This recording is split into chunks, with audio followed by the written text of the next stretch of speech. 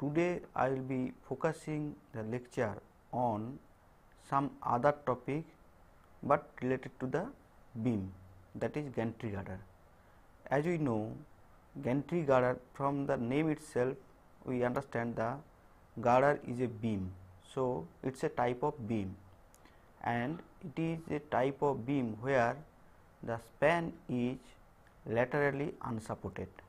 So, when we are going to discuss about this gantry girder, we will see that the gantry girder, as it is laterally unsupported, so the bending stress due to compression has to calculate in that way.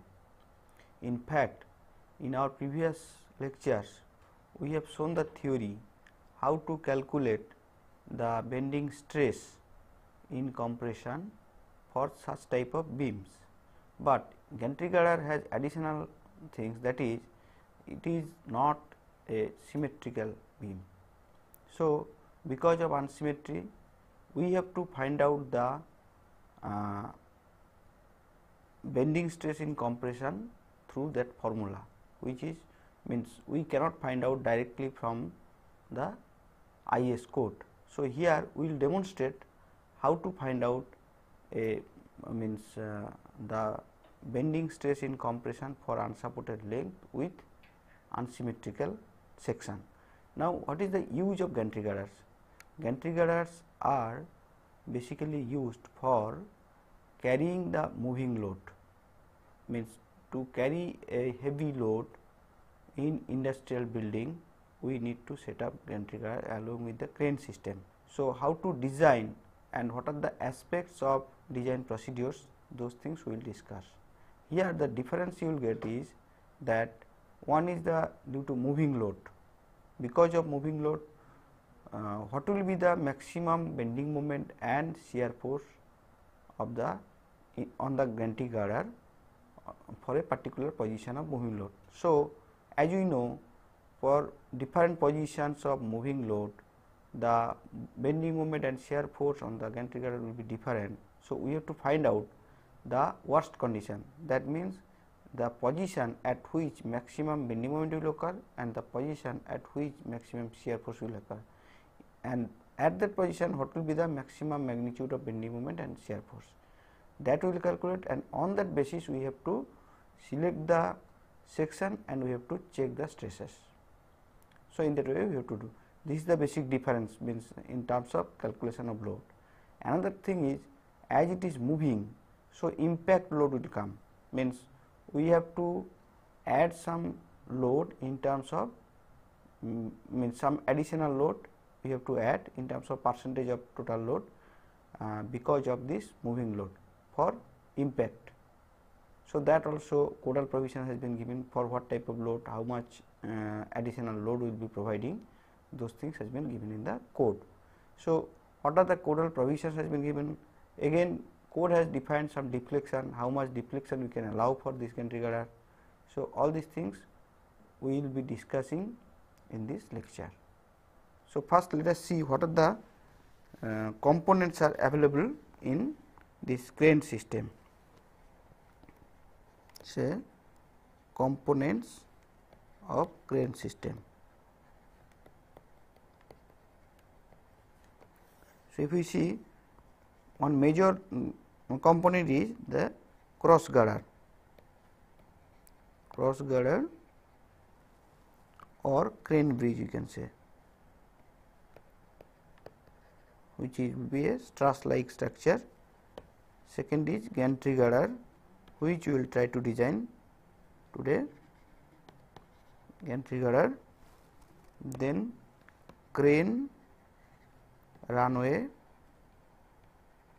or this is called rail also, and another component is trolley, through which the load is passed, trolley or crab, to mounted on crane bridge. So, these are the major 4 components we have in a crane system. Now, if I draw the diagram, then it will be clear how it works. Say first let me draw the top view of the crane system.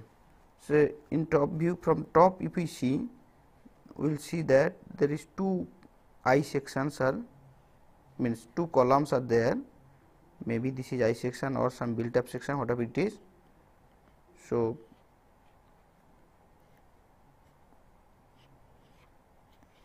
these are two I section on which the girder is placed, gantry girder is placed, and on gantry girder, means gantry girder, on gantry girder the crane bridge is there, means crane bridge is supported on the gantry girder in one side, means in both side, right. So, if I cut there, now this is what the trolley is going to move, this is trolley, or we can say crab. This is column which support the gantry girder, column, or we can say stanchion, right. And this is the crane bridge through which this is going to move, this trolley is going to move, and because of this movement we will see that the maximum, means bending moment and shear force is developing here, and that we have to calculate. This is the gantry girder, right. So, this is the top view of crane systems. So, this is how it arrangements are made like this. Now, it will be much more clear if I show the front view. Say this is the column,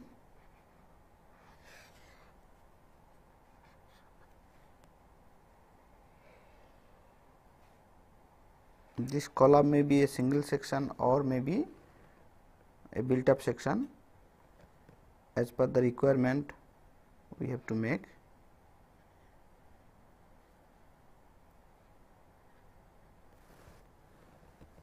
Now, here some packing is provided, this is called packing, and this is bracket on which the gantry girder is kept, this is stanchion or column we can say. Now, this also we can make as a step column, by the use of step column also we can make it. After this we have the gantry girder is generally placed, right. So, this is the gantry girder, and then maybe channel section or some other section as per the requirement we can provide. Then we will provide the rail,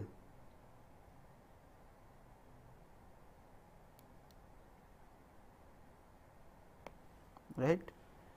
This is called rail and this is gantry girder. Now, the crane bridge will be placed like this.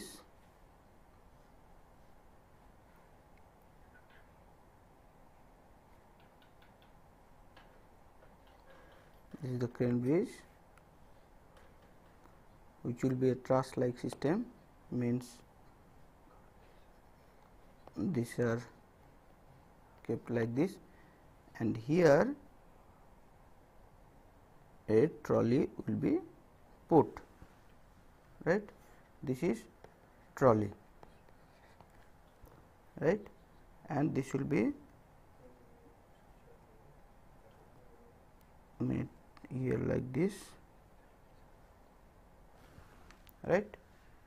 So, and from trolley if I see, means just I am giving a big one just to show. Now, the load will be here, this is called hook, where the load will be placed, means load will be moved, right. So, this is the front view, and means to show the component of crane systems, right. This is the column. So, this is how the gantry girder is placed, and this gantry girder we have to design, right. So, gantry girder is placed on column, means by the use of bracket, and it may be placed directly or with some packing material, it depends on what type of things we are going to use. Then the crane is made, means is kept on gantry girder. Now, when this load is going to move, when this trolley is going to move to carry the load, moving load, then the load is coming, means here, and bending moment is coming. So, we have to find out what will be the maximum bending moment and maximum shear force or reaction at the gantry girder, so that we can design accordingly, right. So, another means this can be, this column can be also made like this, means some stepped column we can use also, say this is like this, right. So, this is a step column. So, after this we can make some packing, and then we can make gantry girder, right. So, in this way also we can make, either we can use such type of column or we can use the bracket, so that gantry girder can be placed. So, in short what we can say that the gantry girders are examples of laterally unsupported beam in industrial buildings, right. Laterally unsupported means only it is supported at the end by the two column. These are provided in almost all the industrial building for lifting and transportation of heavy loads. So, for lifting and transportation of heavy load, this type of gantry girder are used. The gantry girder is subjected to rolling loads in the form of two concentric wheel loads spaced at a fixed distance.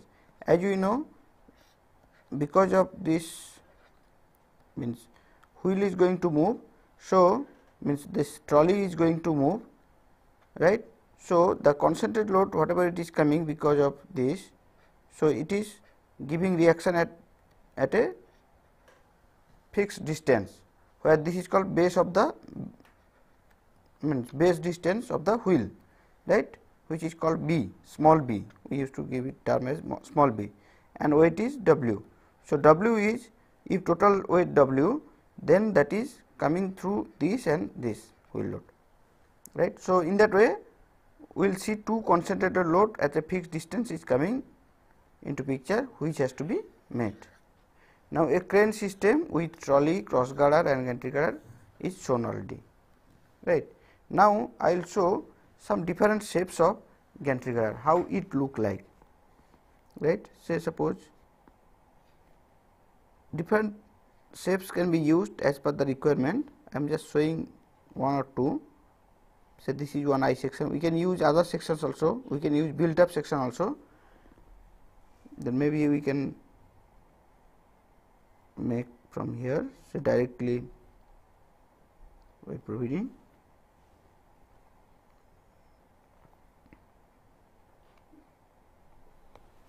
right.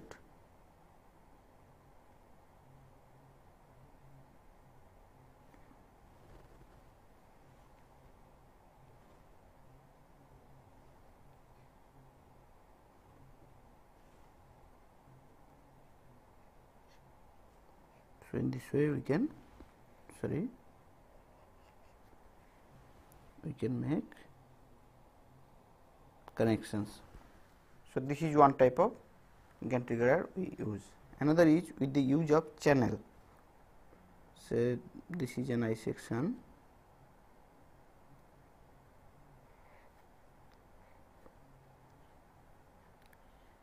right. Then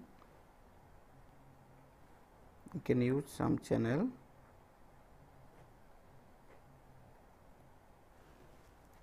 then we can put another I section here,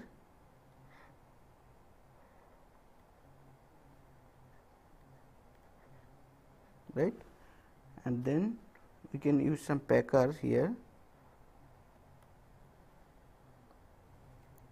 then we can tie it through this, right.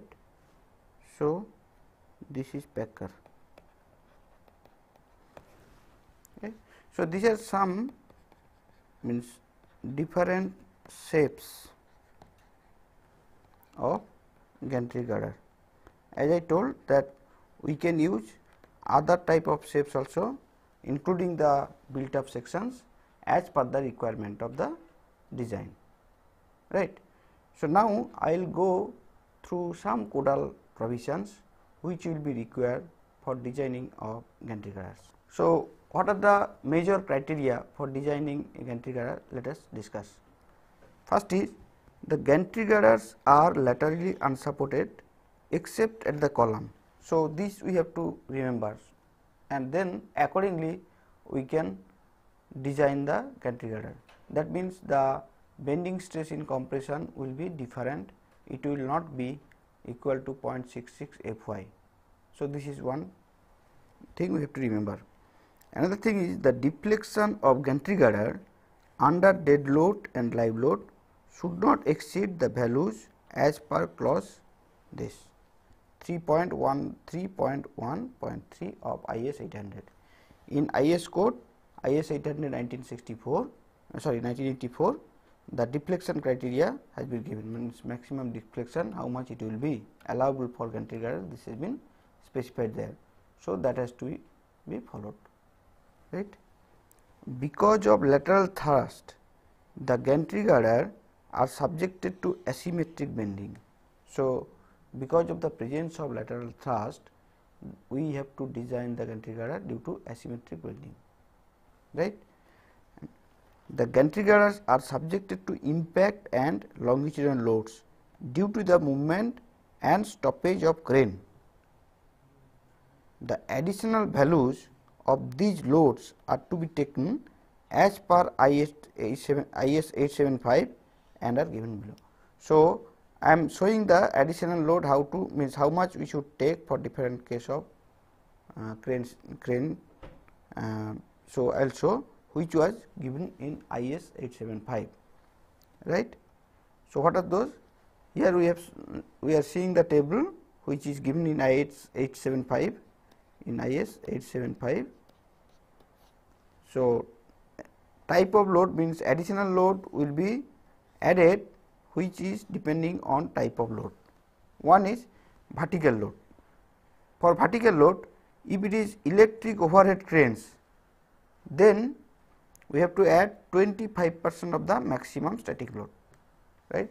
So, for electric overhead cranes, 25% of the total static load has to be added. That means, total load will become 1.25 of the static load. And for hand operated cranes, this additional load will be 10% of the maximum static load for hand operated cranes, right. And for horizontal forces transverse to rails, if it happens, then for electric overhead it will be 10%. For electric overhead cranes, this will become 10% of the weight of grab and the weight lifted by the crane. So, horizontal forces transverse to rails for electric overhead cranes will be 10% of the weight of grab and the weight lifted by the crane. So, this will be additional load. And for hand operated cranes, this will be also 10% of the weight of the crab and the weight lifted by the crane. So, for horizontal load, this is same. That means, whether it is electric overhead cranes or hand operated cranes, we will take 10% of the weight of the crab and the weight lifted by the crane, that we will take. And horizontal forces along rail, for that we will add 5% of the static wheel load. 5% of the static wheel load will be added. Now, permissible deflection. The maximum vertical deflection under dead load and live load shall not exceed the follows. This is given, as I was telling, that in clause 3.13.1.3 of IS 800 1984. In this clause, it has been defined, that is maximum vertical deflection under dead load and live load, right. When manually operated cranes are used and for similar loads, the permissible deflection will be L by 500. L is the span, so L by 500 it will be. And when electric overhead travelling cranes are operated and with having up to 50 ton, this will be, this permissible deflection will be L by 750. Permissible deflection will be L by 750, right. Other case, let us see. Where electric overhead travelling cranes operated over 50 ton, then the vertical deflection will be restricted to L by 1000. L by 1000. So, deflection we have to restrict less, means permissible deflection will be less, L by 1000. And other moving loads such as charging cars, etc., in this case the permissible deflection will be L by 600, where L is the span of crane runway girder. L is the span of crane runway girder. So, in this way the deflection means maximum permissible deflection can be found from the code, and when we are going to calculate the actual deflection, we have to check whether the actual deflection is exceeding the permissible deflection as per code or not. If it is exceeding, then we have to redesign. So, in this way we have to check. This is one factor which we have to remember for designing of gantry girder. Now, another aspect is the stress criteria, permissible stress. What will be the permissible stresses for different cases? Let us see. So, as you know, the allowable bending compressive stress for bending in horizontal plane will be taken sigma BC is equal to 0.66 Fy.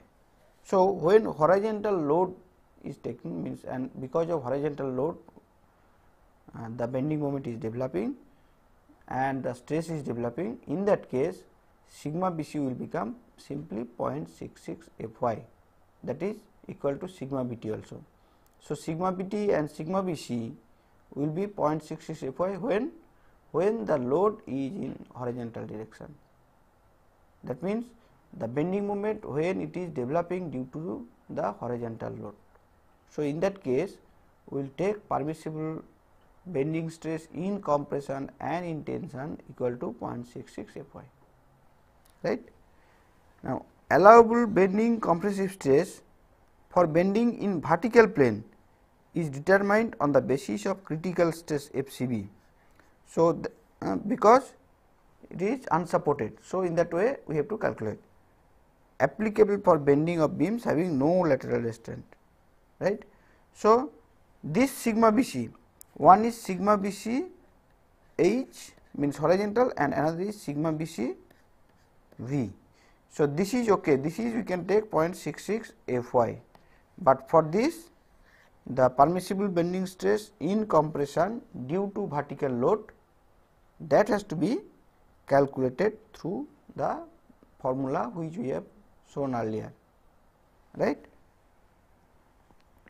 Now, according to clause 3.9.3, the allowable stress in axial tension, axial compression, bending stress and allowable stresses in rivet may be increased by 10% for the design of gantry girder for the combination of the vertical and horizontal forces. That means, when we are combining the vertical and horizontal forces, means when we are combining the stresses due to vertical and horizontal forces, in that case the allowable stresses will be simply 10% more. That means, whatever the allowable stresses we are going to calculate we have, that will increase 10% more when we are combining the horizontal and vertical load for calculating stresses.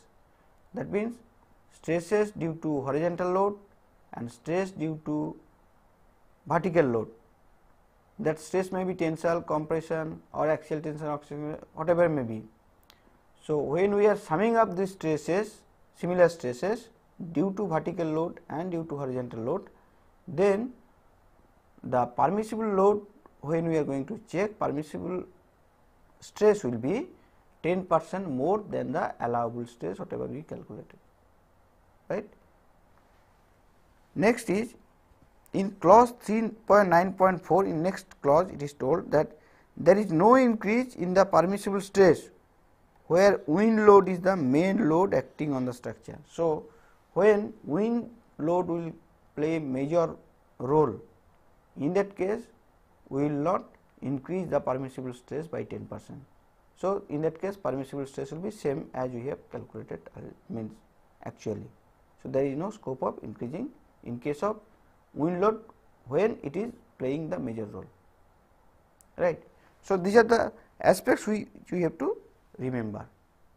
Now, I will discuss about the design procedures. So, in step 1 what we will do, that calculate the maximum vertical load, right. Vertical load means, what are the vertical loads? One is weight of trolley or crab, right. Then the weight of crane girders, and then self weight of girder and rails. These are the 3 loads, majorly it is coming as vertical load. Weight of trolley, which we are giving name as WT, weight of crane girder WC, and self weight of girder and rails, right. And the load to the gantry girder will be maximum when trolley wheels are closest to the girder, right, because when this trolley is moving like this. So, say trolley is moving like this, right. So, when this will be in this position, means closest position, then the maximum reaction force will happen here. So, maximum load on gantry girder will be when it will be when trolley will be at the closest position, means trolley wheel will be closest position, right.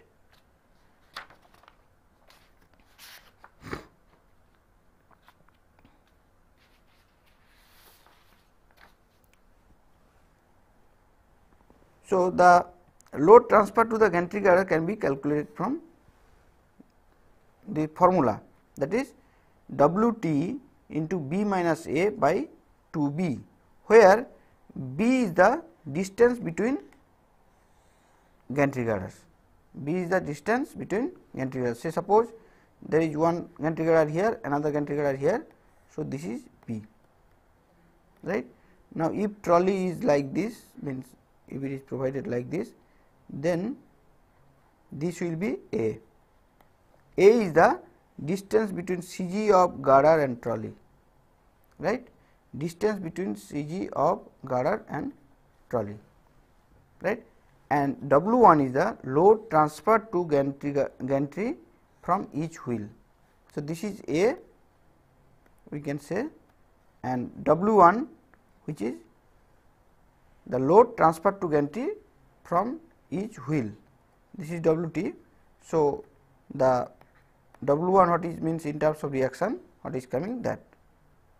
So, load transfer to gantry from each wheel W1 can be found from here, right, WT into B minus A by B into half, because of two side it is, right.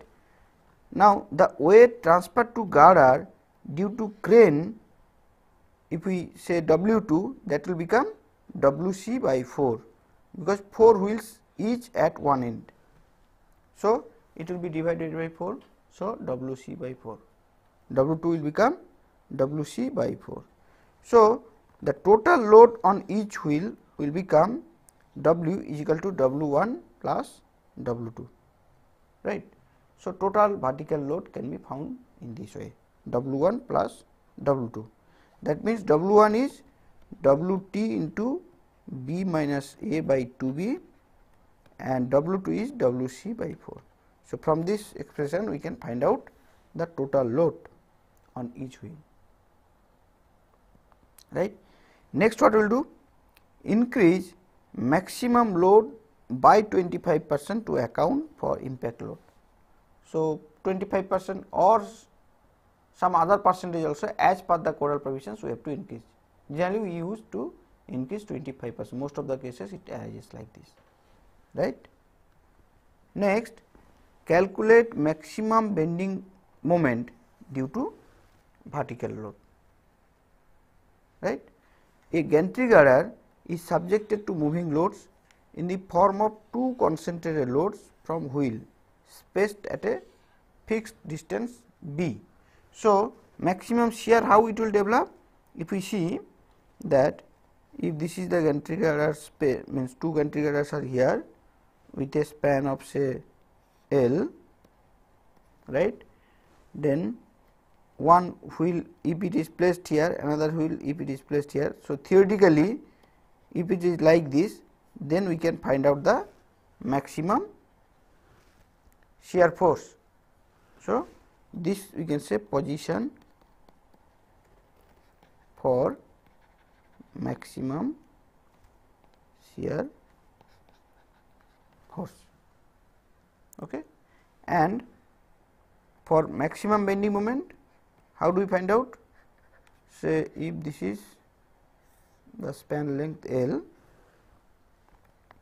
then we know from theory of structure you must have seen that if this is the center distance, means L by 2, this is L by 2, right. Then the load has to be placed in such a way that it should be, means if this is W, if this is W, means the CG of the wheel load, means CG of the two concentrated load and CG of the so CG of the wheel load will be here, right. So, this will be B by 2. So, CG of the center will be at the mid position of the CG of the wheel. That means, if this is B by 2, then this will become B by 4 and this will become B by 4. So, in this way the maximum moment will develop, right.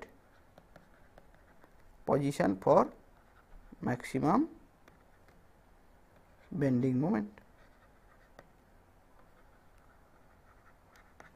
right. So, where the maximum bending moment is happening?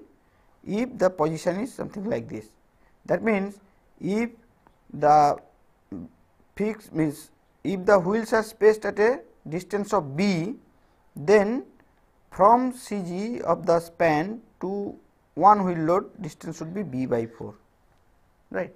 So, in this way we can find out the maximum bending moment, right.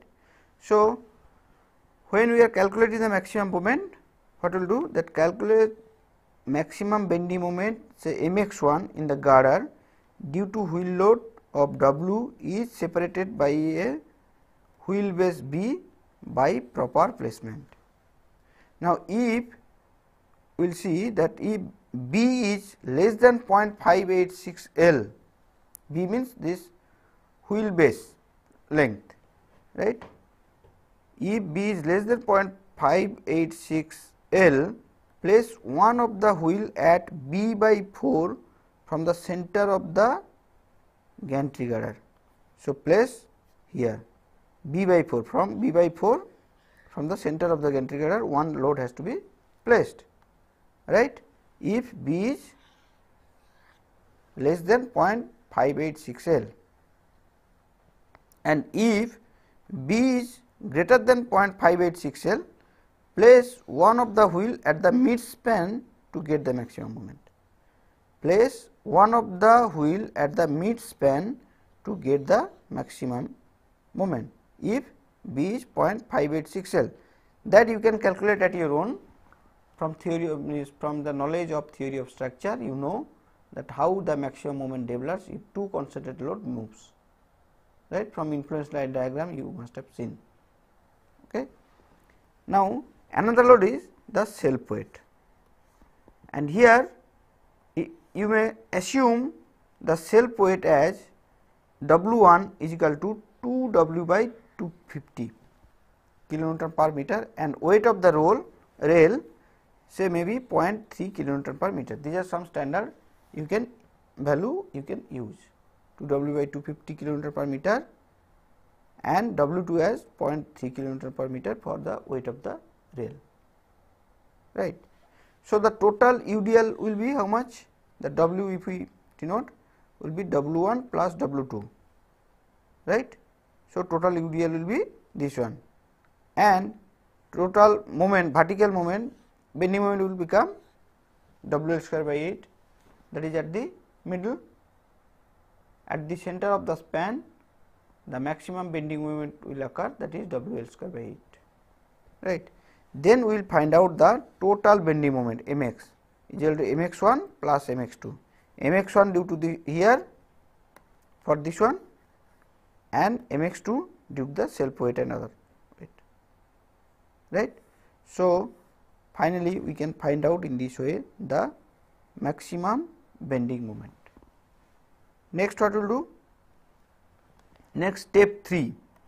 In step 3, we will select a suitable section, right. So, how to select? To start with, we will find out, means we will consider the permissible bending stress as 0.66 FY, that means we will consider sigma Bt. Then we may increase little high to be in safer side, because we do not know what will be the value of sigma Bc, right. So, take sigma Bt is equal to 0.66 FY, then we can find out Z, section modulus, which will be Mx by sigma Bt, right. Then we can select an I section or some other sections also you can select, having Z about 10 to 20% more than the above value. In fact, we can use 2 channel section also, or as per the requirement we can use some built up section also. I am not going into complicated one, I am not going, just for the sake of simplicity let us assume the I section on the basis of which we will design the gantry girder, right. Now, select a channel section with a depth of 50 mm more than width of flange of I section. Why? Because if I section is there, then if you provide a channel section, it has to be, means this depth has to be more than the flange of I section, right. So, around 50 mm more it has to be. So, we will select the channel section in such a way that the channel section depth will be at least 50 mm more than the width of the flange of the I section, just to accommodate it, right. Now, we will calculate in step 4 the neutral axis and the moment of inertia of the combined section, right. Find the neutral axis depth of the combined section and then the value of Ix. So, in step 4 what we will do? We will find out the neutral axis depth of the combined section and then the moment of inertia about x direction of the combined section, right. Then in step 5 what we will do? Check for bending tensile stress. So, we will calculate the maximum developed bending tensile stress due to vertical loading and check with the permissible values, right. So, sigma Bt calculated has to be less than sigma Bt, means 0.66 Fy, right. So, for vertical loading, we have to check whether the maximum stresses developed due to bending moment in maximum tensile stresses, which should be less than 0.66 Fy. So, that we have to check for the combined section. Next, what we will do? Next, we will check for bending compressive stress. Tensile stress is over. Now, we will check for the compressive stress due to bending, right. So, for this what we will do? We will first find out the critical bending stress FCB. The formula is given in the IS code IS 800 1984. So, from that we can find out FCB. Then we will find the permissible compressive stress sigma BC for the above value and given value of Fy, right. So, sigma BC can be found from FCB and Fy. From this we can find out, right. Then what we will do? Check for bending compressive stress due to vertical load. So, sigma BC cal vertical load will become this one mx by ix into yc, where yc is the distance from neutral axis to the compressive means extreme compressive flange, right, and it should become less than or equal to sigma BC, which has been calculated here, right. So, in this way we will check for bending compressive stress. Next, step 7. In step 7 what we will do? We will calculate the bending moment due to horizontal load. Calculate bending moment due to horizontal load. Okay. So, for vertical load we have already calculated and we have checked, it is okay, right. Now, we will calculate the bending moment due to horizontal load. So, calculate transverse horizontal load as per the codal provision. Now, so FH will become 10% of the weight of the crab and the lifting weight, right, 10% of the weight of crab and the lifting weight, and therefore, the wheel load will become WH will become FH by 2, wheel load will become FH by 2, and now placement of the wheel load for horizontal bending will be similar to that of vertical load. So, placement of the wheel load where we will place? Similar to that where we have placed for vertical load, because for this also the maximum bending moment will be developed, and that same position maximum shear force also will be developed, same position where the maximum shear force due to vertical load has developed. So, from that we can find out simply this My is equal to Mx1 into Wh by W, right, because simply we can linearly interpolate, right. My will become Mx1 and Mx1 has developed due to this W. So, due to Wh how much it will develop we can find out from this ratio, right. So, this bending moment will be registered by compressive flange only. This bending moment developed due to horizontal load, and therefore, this stress has to be registered by the compression flange only, right. So, what we will do? We will calculate compressive stress due to horizontal loading in the compression flange, right. So, what we will do? First, we will find out moment of inertia of the compression flange, moment of inertia of the compression flange. That means, suppose this is the I section and this is the neutral axis depth.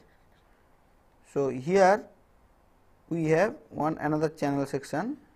So, we have provided here, right. So, now this will be the compression flange.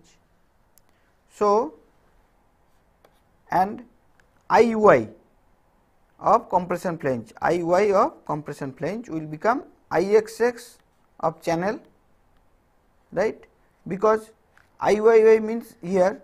So, this will become for this channel IXX, right, plus IY of beam, half of that, right. So, in this way we can find out the moment of inertia of the compressive flange of channel section. Then we will calculate compressive stress due to horizontal bending, that is sigma BC cal H, we are denoting as sigma BC calculated due to horizontal loading, sigma BC cal H. So, sigma BC cal H will become mx by IYCF into x. IYCF means this one, right. So, in this way we can find out the compressive stress due to horizontal load, right. Now, x is the maximum fiber distance, that will become HC by 2, maximum fiber distance, which will become HC by 2, right. Next, check for maximum bending stress. So, check for maximum bending stress means we will check for the combined means combined load of horizontal and vertical, right. So, we have calculated already the sigma BC cal vertical and sigma BC cal horizontal. So, if we sum up, it has to be less than 1.1 of sigma BC, as Codal provision has told that the permissible stress can be increased 10% more, permissible stress can be increased 10% in case of combination of horizontal and vertical load. So, the stress developed due to vertical load and horizontal load has been summed up, then has been checked, which should be less than 1.1 of sigma BC, that means 10% extra of sigma BC, right. And this sigma BC has been calculated in step 6, right. And in step 10, what we will do? Calculate stress due to longitudinal force. Calculate stress due to longitudinal force. So, here what we will do? We will find out the horizontal longitudinal force along the rail, right. Horizontal longitudinal force along the rail, which we have denoted as FLH, and as per Codal provision it will be 5% of the total wheel load, 5% of total wheel load. Total wheel load means 2W, right. And if the height of the rail is denoted HR, then we can find out the bending moment MLH as FLH into HR plus YC. FLH, what is FLH? FLH we have told that horizontal longitudinal force, horizontal longitudinal force.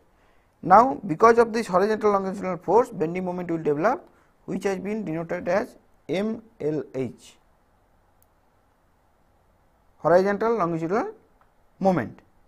So, horizontal longitudinal moment will become FLH into HR plus YC, right, where HR is the height of the rail and YC, what is YC? YC is the distance between the neutral axis to the compressive flange. Say, if I draw here, say suppose this is neutral axis, I am not drawing whole thing, and this is the I section which is placed another channel section, right. So, this will become, right. So, YC will become this one, and then height of the rail is there, okay. This is HR and this is HC. Therefore, the moment in horizontal longitudinal direction will become this one, and then stress in the horizontal direction will become the summation of these two, FLH by A, this is direct stress, and then MLH by ZL, right. FLH by A plus MLH by ZL, and it will be seen that this is very small. In general, it will become very small, because FLH is very small, that 5% only we are going to take. So, because of that very small load, so MLH will be also small and FLH also will be small, and when we are going to find out the stress, we will see finally the stress will become very small, right. However, we have to check. Now, we will go for step 11, that is check for shear stress, check for shear stress. So far we have checked for bending stress, means stresses coming due to bending, stresses in terms of tensile stress and in terms of compressive stress developed due to bending, and bending again developed due to horizontal and also due to vertical load.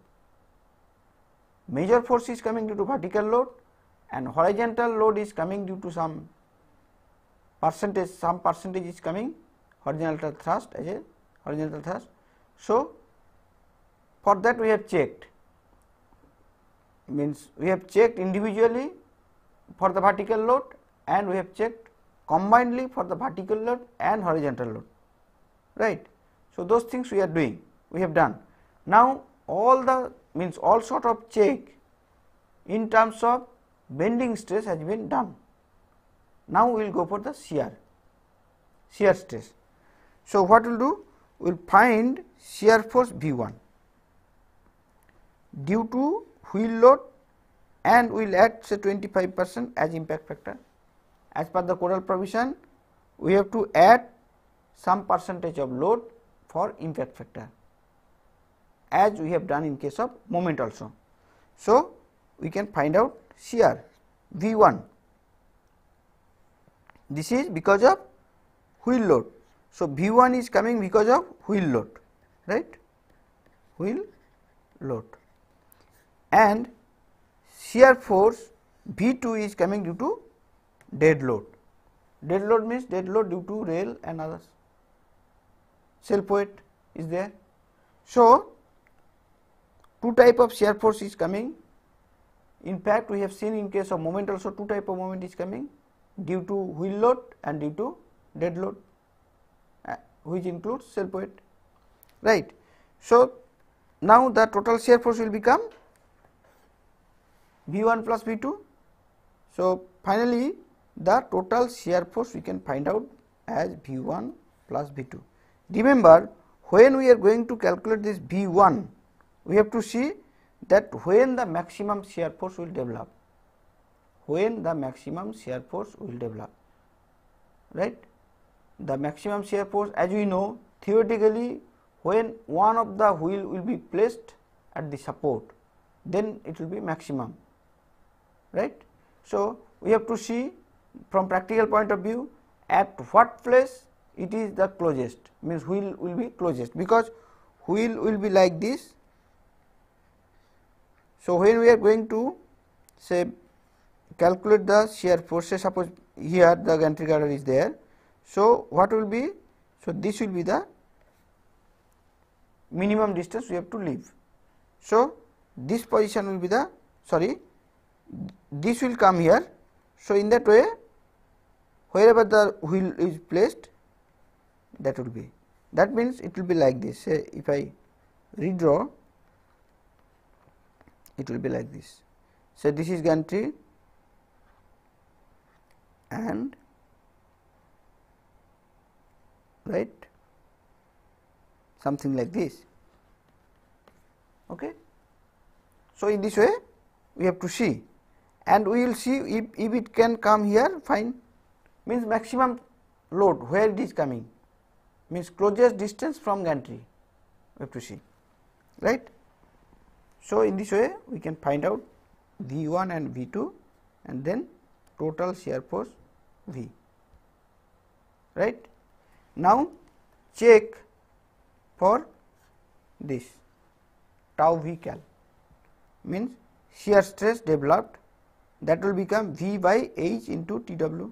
TW is the thickness of wave, H is the total height, means the height of the girder, right, and it has to be less than 0.4 Fy as per the codal provision. As we know, average shear stress has to be less than 0.4 Fy, right. We have learned earlier lectures, in earlier lectures we have learned, right. So, this has to check. Now, if it is not okay, then again we have to redesign, Redesign means we have to increase the section and we have to start from the step 1 itself or step 2, step 3 itself, means how to find out all the details, then we have to find out the maximum bending moment due to vertical load, maximum bending moment due to horizontal load, then combination of that, then again this. So, whole steps we have to again make it, right. Then next step is, so if it is okay, what we will do? We will go for design of riveted joint. So, we will go for riveted joint, means joint, right. So, in case of riveted joint, what we will do? We will calculate the intensity of shear stress per unit length. Calculate the intensity of shear stress per unit length. That will become this Q is equal to V by Ix into AFC into Y1 bar. Q is the intensity of shear stress per unit length. Q is the intensity of shear stress per unit length, and V is the shear force, and AFC is the area of cross section of the flange of channel. Remember, AFC is the area of cross section of the flange of the channel. That means, when I section is there, we know for channel we are going to provide. So, the area of the flange of the channel. So, AFC, in this way we can find out. Now, what is Y1 bar? That is distance of the CG of the flange of channel from neutral axis. Distance of the CG of the flange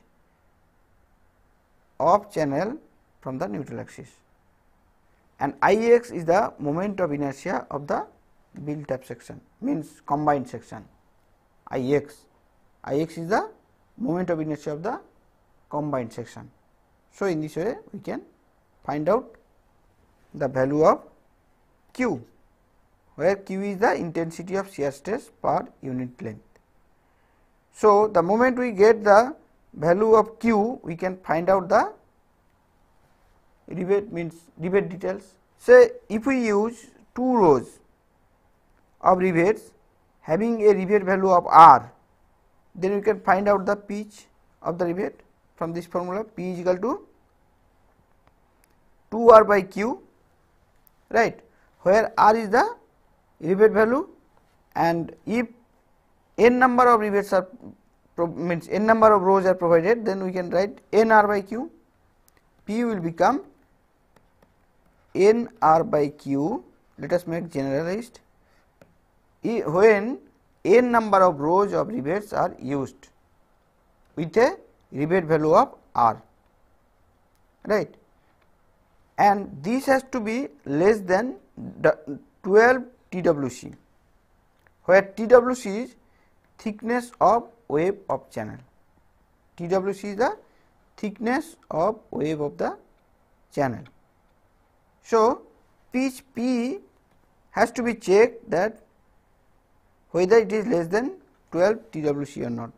Also, it has to be checked through this, that 12 TF, where TF is the thickness of flange of beam, thickness of the flange of beam. So, it has the pitch has to be less than 12 TWC and it has to be TF. So, in this way we can find out the pitch of the rivet. So, in this way step by step we can design a gantry girder. In next class we will go through one workout example following these steps. So, with this I like to conclude today's lecture on gantry girder. Thank you very much.